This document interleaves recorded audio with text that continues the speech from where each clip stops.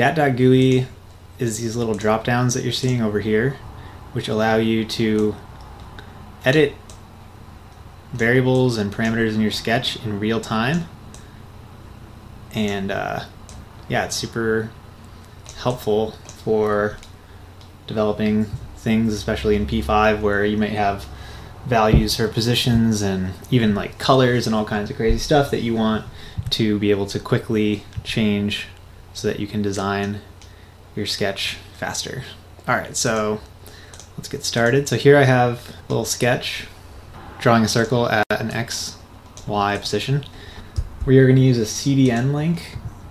CDN stands for Content Delivery Network, and that's actually how the P5 files are being delivered to our sketch here. So I have a CDN link to dat.GUI, which is bringing in this dat.GUI.min.js file for us. And once we have that, then we can set it up like this. We'll say let GUI, you can call it whatever you want, it's just a variable, to hold it equals new dat.GUI. And as you can see right away, boom, we have this little controls. There's nothing in it yet, but we're off to a good start.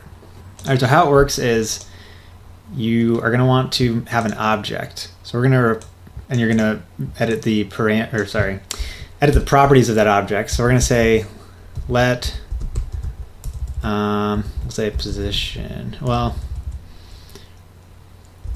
we'll call it circle object because I may add like a radius and a color and stuff to this.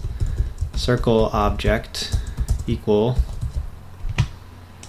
and then we'll add these, and we'll make them properties of the object, like so. Boom. Okay, and then we can come down here and say circle object dot x, circle object dot y. Nice. And now if we were to change these values, we can move this around. Sweet. Okay, so next thing we're going to do is we're going to go GUI.add folder and call it position.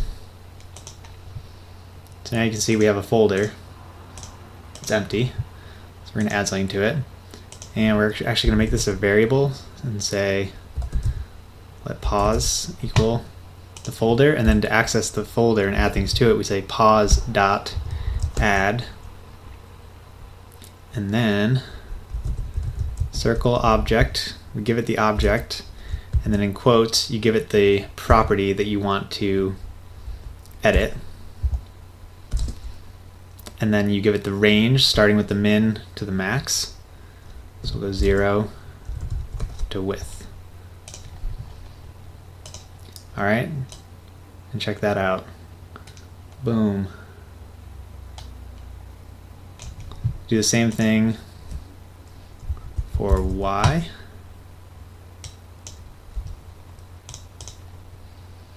So now we have position. We can just edit that in real time. Now let's add a radius. So we're starting at 25.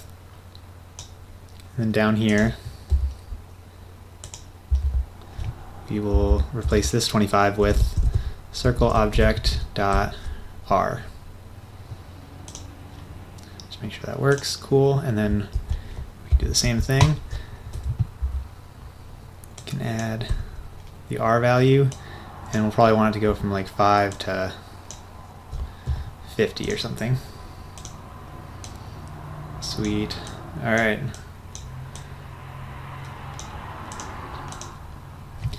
Now let's try adding a color.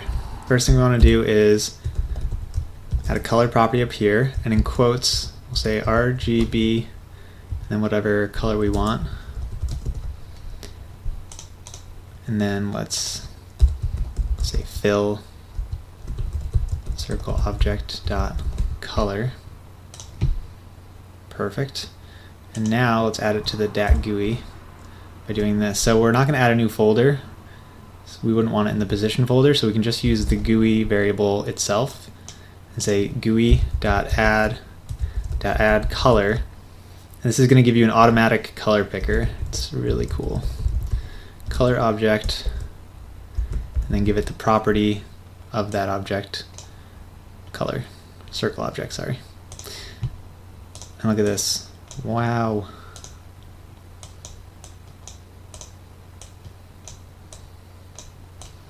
Now we can change the color, the radius. All right, and then the last thing we want to do is somehow save the values, because after we do all this and we fine tune everything, it doesn't actually change the values here in our sketch.